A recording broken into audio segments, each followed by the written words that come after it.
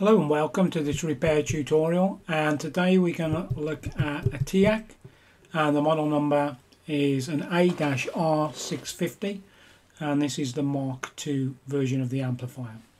In terms of general specifications, we're looking at a power output of 120 watts RMS times 2, and that's into a 4 ohm speaker load, and this will be reduced down to 90 watts per channel into 8 ohms. And the amplifier supports a dual speaker connection, so you can select between A and B from the front fascia, and the impedance range there is up to 16 ohms. And then for input sensitivity, for the MD tuner, CD, AV, aux, and you also have a tape input as well, that's at 180 millivolts. And just for reference, commonly they're referred to as your line inputs. And then because you can connect a turntable, then it supports a moving magnet type cartridge, and that's at 2.8 millivolts with a input impedance of 47 kilo ohms.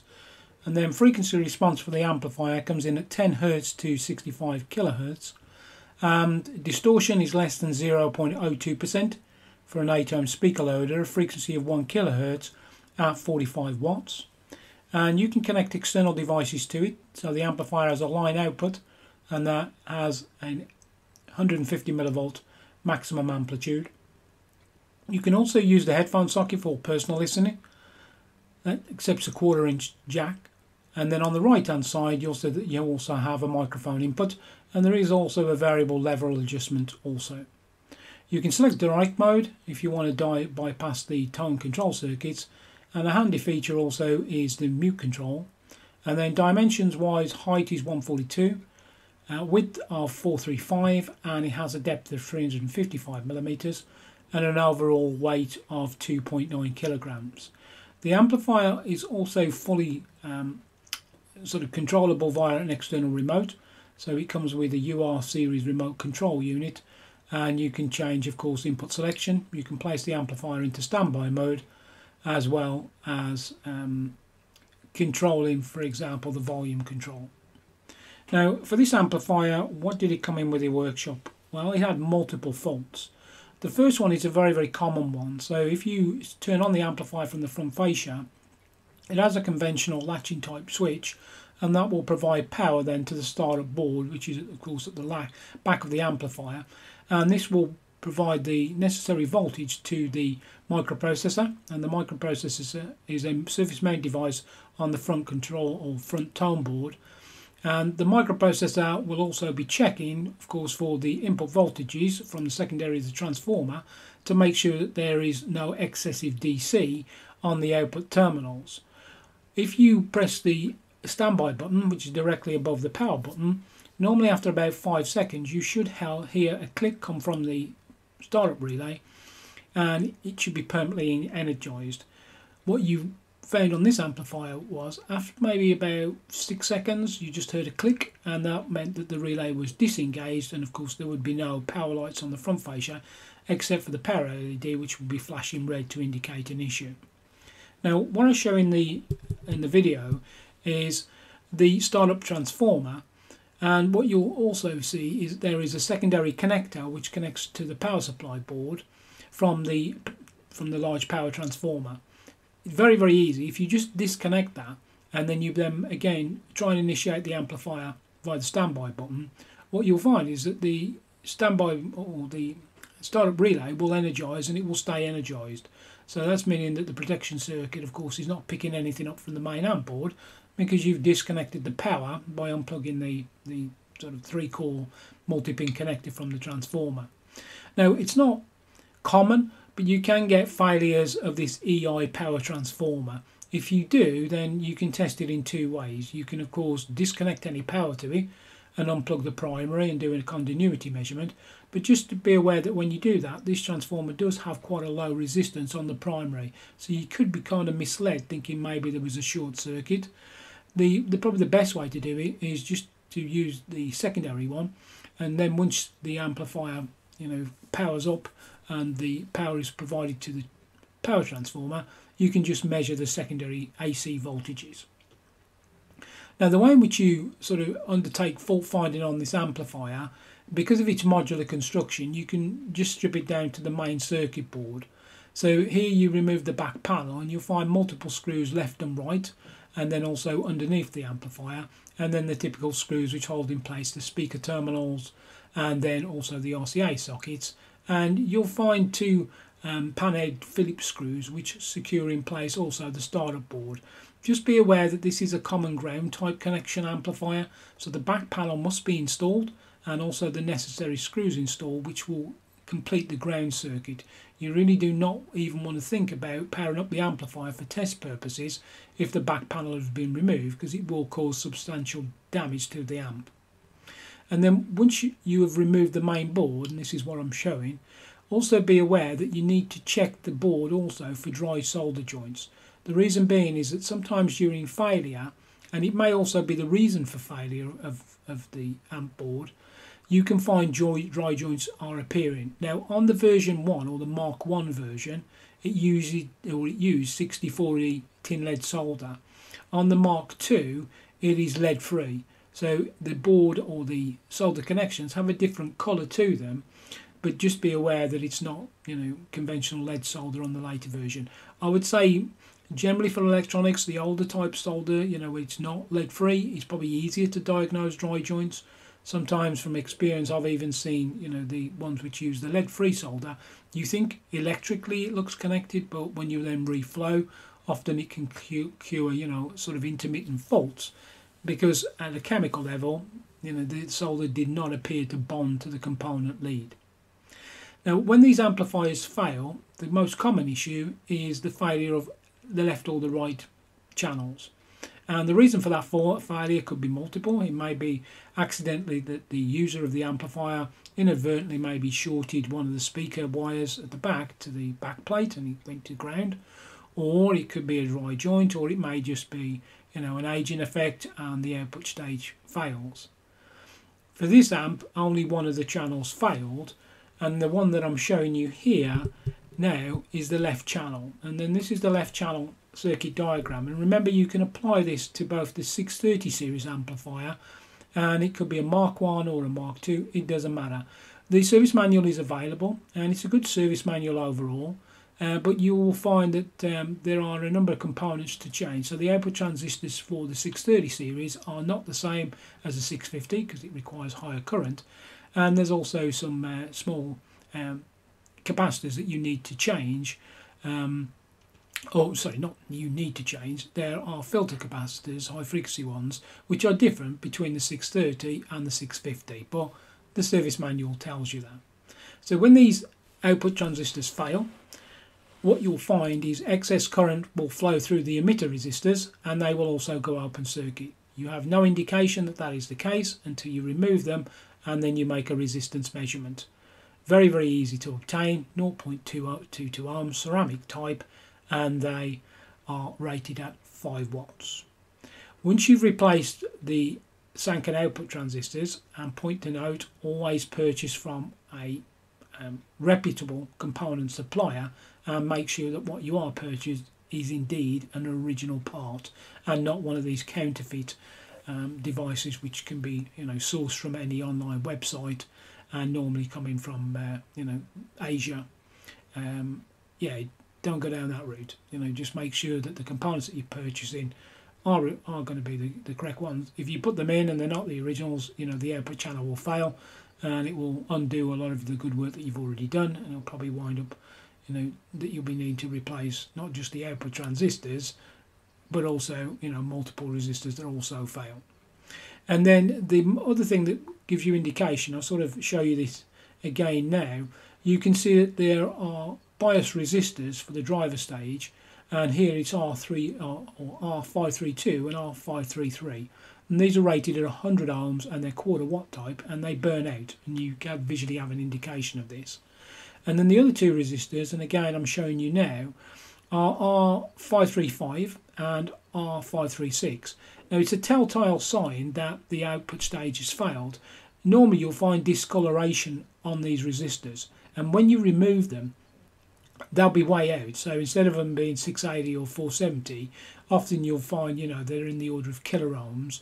So over a period of time it seems that the resistors sort of drift out of spec and then heat up, and this is what we saw on this amplifier. There was also dry joints around the the power devices. But when you're doing that dry joint sort of inspection, don't just concentrate on the part of the amplifier that is failed. You know, just check the whole board, because it's quite common that you might see sort of cracks around some of the component leads. So just reflow and make sure, you know, you don't have any issues with that part. And then in terms of setting up the bias, and again what I'm showing here is you need to make up a test connector lead, because on the left hand channel you can't just get your multimeter leads in there because the startup board sits above it. So what they do is they just provide these apertures where one, you can get access to the bias trimmer, and then the other one is where you can plug in a small little test connector, then connect the other leads, end of the leads to your multimeter. And then what you're looking to do here is to have no speakers connected, no input signals, and you're looking to set your volume control to minimum and your balance, treble and bass to midpoint, and then leave the amplifier running for about 15 to 20 minutes, and then adjust the bias until you read approximately 5 millivolts, and that's what I'm showing. Just a word of caution as well, you know, when you're doing this bias adjustment, remember that you should really power it up via a dim bulb tester, and I've put the link in the video description. The reason for that is if you had another underlying issue and maybe you hadn't found all of the defective parts, you don't want to power it up, you know, without the dim bulb, because it could cause catastrophic, you know, failure. Just a note here is, if the amplifier of course has been switched off because you've been working on it and servicing it, when you first connect it, it needs to charge up the large power supply capacitors. So what you'll find is the dim bulb brights lightly, but if you keep hitting the standby button 2 or 3 times, they will eventually charge, and then the dim bulb will return back, you know, to a low level. If you see that the dim bulb lights every single time very, very bright, then that means you still have another issue with the amplifier, so you need to go and have a look what's going on in the main board. And what I would also say as well is, just because in this case the left channel failed, I also make the necessary checks on the output transistors to verify that the right has also not failed as well, because that can sometimes happen and the bias resistors, you know, haven't burnt out, so it doesn't really give you any sort of form of indication. So once that was done with this amplifier, you know, you're kind of in that test phase then. And what I noticed was just a number of issues. There was actually 2 other issues. The first one is the power button. So when you pressed it on and off, it would kind of sort of stick a bit, and it didn't always disengage. And then what I show is the rear, and what you have is this metal mounting plate. And for some reason, there's a small little tab at the side which just sort of, it doesn't slot into anything, but it just sort of keeps the squareness of that plate. Don't ask me why, but that was bent. So instead of the plate being, you know, sort of horizontal to the switch, it was just offset. So when the switch was being pressed in, it was just catching onto the metal fascia. So easy enough to do, just to remove that metal plate, and then I'm just using some pliers then just to adjust it back into place, and then refit the power switch. And once that was done, you could press it, you know, 10-20 times, and every time it would disengage and then relatch again. So that was all good and all perfect. And then when I was doing the initial test, it's a bit of a strange one, but I've seen this on these amplifiers so many times. What you'll find is you may get, for example, either the left channel or the right channel, you don't get any kind of audio. And you think, well, I've just repaired the channel, so have I got an issue there? And if you use like a signal tracer, you'll find that the signal is entering the amplifier preamp board, or the volume control board that is shown, and it's not like a loss of signal which is coming in from the input stage or the input selection IC. You know, that is all fine. The issue is actually over time, and I think in some cases it depends if these amplifiers have been stored maybe in a slightly damp environment, that the multi-pin connectors which just slot in from the volume control board into the tone board just become oxidized. And literally, if you just move the board slightly with your hands, you'll get the audio then just to come back very, very clear, and then you kind of move it again and then it will disappear. So what I do is I will just simply remove the volume control knob, remove the 2 fixing screws, and then you can then just disconnect the flying lead, which is the audio signal lead, from the main amp board, and then unplug the board from the tone control board. And then what I do is I'll just spray into all of those different sockets just some De-Oxit, and then what I'll do is I'll just take my fiberglass pencil and I'll just literally just wipe the pins of the multi-pin terminal, and then I'll just pop it into the socket, and then I'll just put it in and out probably 10 or 15 times just to make sure that any oxidization has then been cleared, and then reinstall it. And then once you test it, then there's no intermittent loss of sound at all, and you can move that board, you can flex it, you can do anything you want, and the audio will not drop out. And I've seen this not only on the 650 series but also on the 630. But this isn't unique to Teac. You know, many companies have used these types of connectors. Myself, probably not the best. I don't feel. You know, for something like that, I tend to say you really want more of a solder type connection, or at least maybe a connector which latches in rather than just requires, you know, multi-pins just to push in. But that's what manufacturers kind of decide to do then. And then in terms of final test, you know, no other issues sort of flagged up on the amplifier. And you know, from an operational point of view, I would say that these Teacs deliver, you know, a good sound quality, and build quality is reasonably good. You know, the Mark II version I think was probably available from about 2014, but it's only in sort of recent times that it's now been discontinued and it's been replaced by other units. But spares available, you know, even though it's Sanken output transistors and are obsolete or end of line. Service manuals available as well. And then if you want to buy any sort of parts, then for the UK, Sontec Electronics is the main supplier. So if you needed, you know, so maybe a transformer or anything else, or even a circuit board, if you went to that level, then Sontec would be the company that you would reach out to and then contact.